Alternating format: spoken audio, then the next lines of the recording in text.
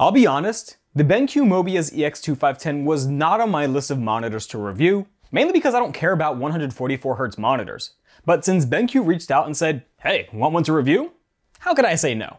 And I'm glad they asked, because this is in all respects a great monitor. Not only is it my favorite 1080p 144Hz gaming monitor, which just so happens to have the added benefit of having an IPS panel, but I'd go as far as to say that this is the best 1080p 144Hz gaming monitor. How and why, you may ask? Well, not only does it perform super well in gaming performance, but it's got so many features that I must admit I thought I wouldn't care about. But after using them, found that they made day-to-day use noticeably better. A quality of life thing, if you will. Before we begin, two things. One, this is the 25-inch model and costs $250. There is a 27-inch model called the EX2710 if you were interested in that, which costs $300. I personally went with the 25-inch model simply because of pixel density. And two, I want to thank BenQ for sending me this monitor to review. As always, any company that decides to send me a product will go through the same scrutiny as if I purchased this with my own money, as I work for myself, not for them. They have no say or intervention on how I would want to present a product, nor do they get an early preview. They're watching this at the same time as you guys. With that out of the way, let's begin with the things that matter most in a gaming monitor. It's gaming performance. This thing actually surprised me. Starting with the pixel response time, BenQ advertises this monitor to have a 1 millisecond response time, but as regular viewers already know, I don't care about advertised numbers, I care about results. So does it actually deliver? The EX2510 has 4 levels of overdrive, or as BenQ calls it, Advanced Motion Acceleration, or AMA for short. 0, 1, 2, and 3. It also includes ELMB, which is called blur reduction, but we'll get to that. Starting with the AMA set to 0, things look about average for 144Hz. And since I've only reviewed one other 144Hz monitor, the AOC C24G1, I'm not even going to bother comparing the EX2510 to the AOC for 2 reasons. 1, this obliterates that, and 2, this performs so well it hangs in there with the 240Hz big boys. To show you what I mean, let me show you a comparison between the EX2510 and the best 240Hz gaming monitor, the BenQ Zowie XL2546, when it's set to 144Hz.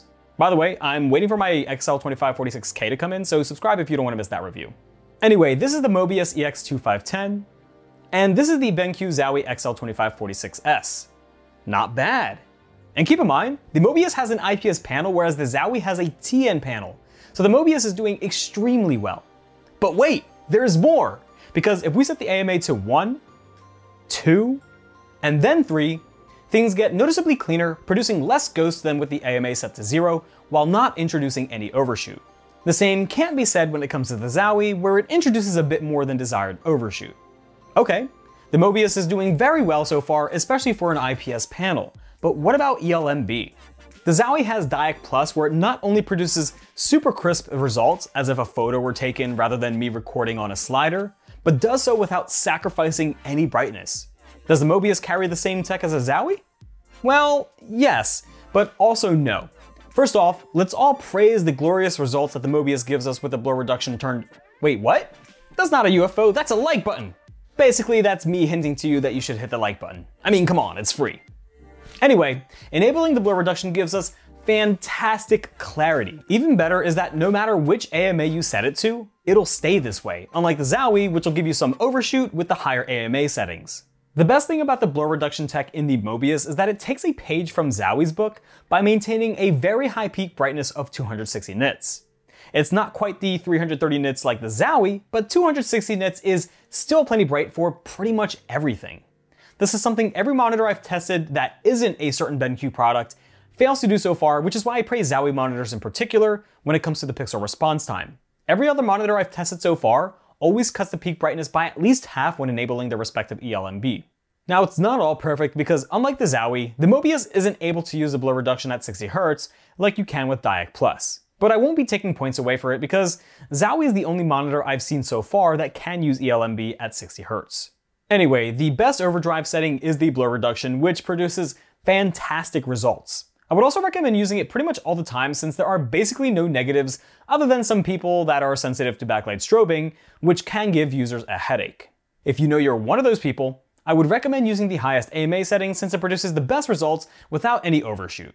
If you're playing at 60 Hz or continuously fluctuate between 144 Hz and down to 60, I would recommend using the 1 AMA setting since going to 2 or 3 introduces overshoot at 60 Hz. Okay, next is the black equalizer, which the EX2510 has 2 different types of? Let me explain. You have your traditional black equalizer that I always talk about, which adjusts the gamma of black and gray shades of colors so you can easily see enemies hiding in dark areas, such as shadows. Real quick, I've already said this in the Zowie video, but if you're one of those people that are going to cry in the comments because a black equalizer is cheating, or that's not how the developer intended the game to be played, then either skip this part, close the video, or keep crying because, like it or not, people that want an advantage, such as me, will use this feature. Anyway, the Mobius also includes a different type of black equalizer called Light Tuner, which BenQ says is kind of like a black equalizer, but not totally, with the difference being that it's supposed to uncover hidden details that would otherwise be hidden if the scene was darker. Now I'll be honest, I tested both of these to see if I noticed any difference between the 2 technologies, and there really wasn't one, so I'll just show you my standard testing. Starting with Escape from Tarkov with the black equalizer off, things actually don't look too dark. I've seen darker, but I would prefer to have a brighter scene to be able to see enemies easier. Moving to 1, things are brighter, 5 increases the image slightly, and 10 makes everything pretty much visible. And when it comes to the light tuner, it makes everything ever so slightly brighter. The same happens when you have the light tuner set to 1 and 5 and compare it to the black equalizer set to 1 and 5. The light tuner is ever so slightly more visible, but you probably won't notice this difference in game. The monitor also includes a color vibrance feature so you can add more color to games with grayscale-ish color themes, such as Escape from Tarkov, which works regardless if you use the black equalizer or the light tuner. Next we have Rainbow Six Siege. Here's the black equalizer set to 0, 1, 5, and then 10. And here's with color tuner set to 10, which looks slightly more washed out than a black equalizer. But that won't matter because, again, there's a color vibrance feature which allows you to add more colors when needed to distinguish your enemy from their background so you can react quicker without second guessing yourself, wondering if what you're looking at is an enemy or some part of the map. So overall, the black equalizer and light tuner works extremely well and you won't have any complaints. Next is input lag. As always, I don't have any actual data on input lag since I don't have a way to test it, so you can take this with as much grains of salt as you'd want. But based on what I see and feel as a high skilled level player, responsiveness is extremely good. It's up there with some of the best 144Hz monitors and actually feels as good as some 240Hz displays, just like this water bottle feels super good coming from this water bottle from lttstore.com. Okay, now you know its gaming performance is good. So what was I talking about earlier when I said there are some features this monitor has that I thought I wouldn't use, but I ended up liking? Well, there are 3 things that BenQ is trying to distinguish this monitor from every other monitor in this category, which are the speakers, EyeCare, and HDRi, or HDR intelligence. Also, part of the agreement was that they wanted me to talk about it, so I really have no choice. Let's start with the speakers. I don't usually talk about speakers on monitor reviews, mainly because monitors that include speakers either don't exist, or if they do, almost always suck. That's not the case here. The EX2510 comes with 2 2.5 watt Trevolo speakers, which the reviewer's guide says is for audio immersion, which is an absolute lie. With a combined output of 5 watts, it's not immersive, far from that.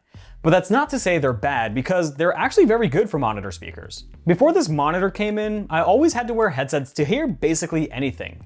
Now that's not necessarily a problem because I love the sounds coming from my Beyerdynamics MX300 Gen 2s, which I will review sometime in the future. But being that I'm a reviewer and I'm forced to use everything on a product to give you that information, turns out, for anything that doesn't require enthusiast level sound quality, amazing soundstage, and so on, which is basically almost anything I do that isn't watching a movie or playing games, I actually found myself preferring the built-in speakers on the EX2510s rather than having to put my headset on and take them off every time I need to leave my desk, which is pretty often.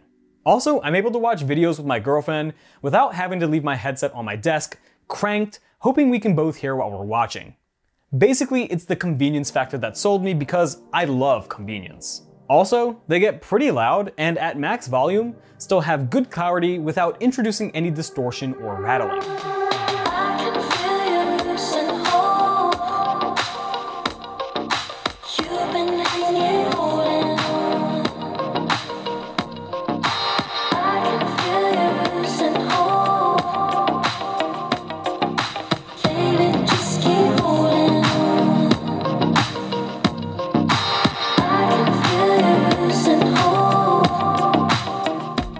I'd say they're almost as good as my 16-inch MacBook Pro speakers, with the exception of not being as clear and not quite as loud, but not far off.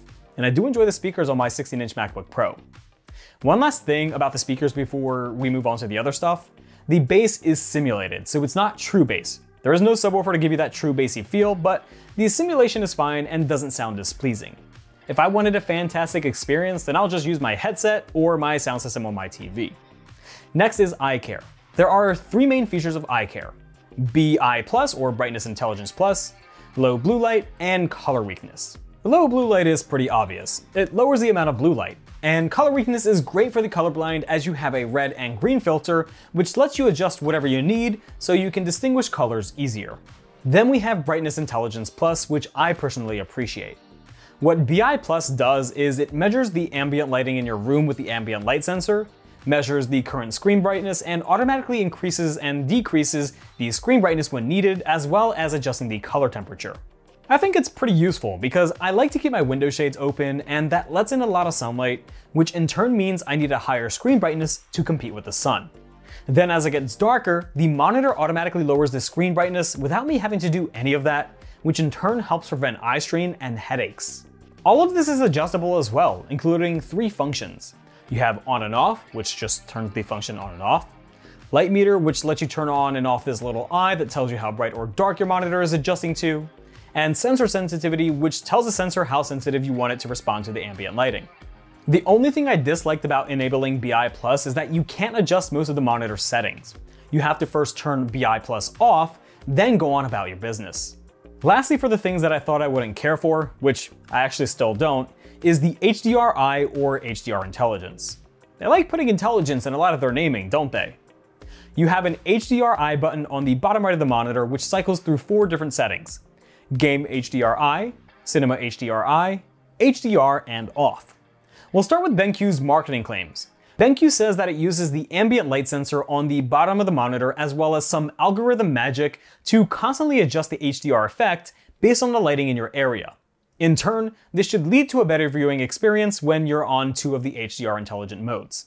They also claim that the HDR intelligent modes have the smarts to add HDR to non-HDR content without exaggerating brightness or dark areas. This all sounds like marketing fluff, so how does it actually perform? Let's start with HDR, then we'll move to the emulated HDR. HDR, with or without intelligence modes, performs okay. It's not going to win any awards except for being the only monitor I've tested so far to actually not overexpose bright areas to the point where the image looks like you crank the contrast to 100. There are actually some benefits to be gained here whether you're on Game HDRi, Cinema HDRi, or just standard HDR. The Game and Cinema intelligent modes did do what it said by adjusting the levels of brightness to try and give me a better HDR effect, but the overall experience wasn't that great since I kept seeing the entire screen's brightness increase and decrease, particularly when the sun outside just temporarily covered a cloud, so I ended up preferring the standard HDR and SDR instead. The same applies when I use the emulated HDR modes. The Game and Cinema intelligent modes were not as visually pleasing as SDR or the standard HDR mode, so I would personally keep it on SDR or standard HDR when using this monitor's HDR. But as I mentioned earlier, the MOBIUZ did much better than any other VESA HDR 400 certified gaming monitor I've used so far, mainly because they overexpose everything, making the image look like a hot mess, which wasn't the case here on the standard HDR mode. So in short, I wouldn't go out of my way to use the HDR, but it does actually add some visual benefits, but don't expect much. It's not like it's mind-blowing or anything like that. The monitor's $250. Next is gamut coverage and color accuracy, which fares way better. BenQ advertises this monitor to have 99% coverage of the sRGB color space, but my color emitter determined that was a lie, covering only 95%. Though I doubt you'll be complaining with 95%. It also covers 69%, nice, of the Adobe RGB color space, which isn't nice if you're a photo editor, and covers 78% of the DCI-P3 color space, making it good enough for amateur video editors. When uncalibrated, the EX2510 produces average results, giving an average delta E of 3.59. So colors are not 100% accurate, but for an IPS panel, this is totally fine and you won't be looking at this monitor thinking that colors are too off. It also gave a good peak brightness of 350 nits with a contrast ratio of 1143:1, which beats the advertised 1001, which is nice since I'm used to seeing lower than advertised results with plenty of other monitors. When calibrated, the EX2510 gives impeccable results, producing an average delta E of 0.44, which to the human eye is perfect, as is anything with a delta E of below 1. It also gave a slightly higher brightness of 358 nits and a higher contrast ratio of 1181:1.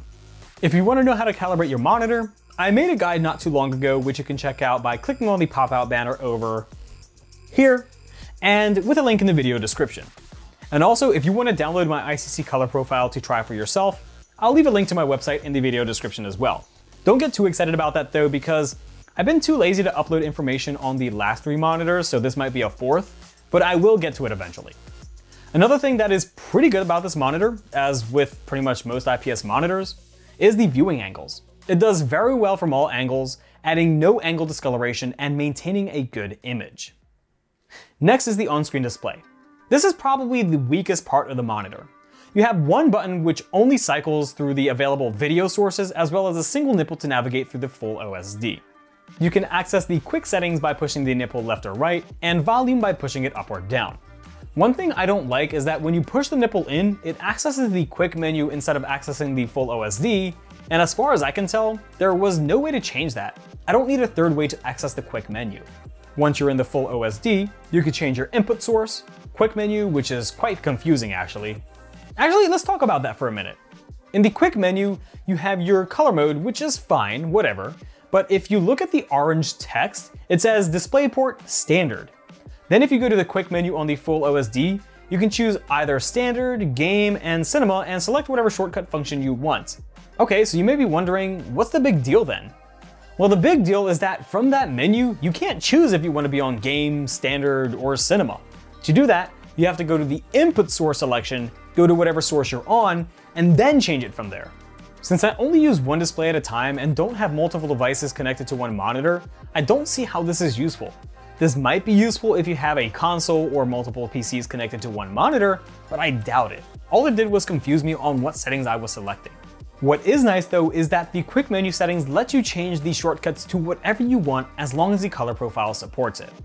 And while we're talking about color profiles, if you open the quick menu, you can quickly change your color mode by pushing the nipple left or right.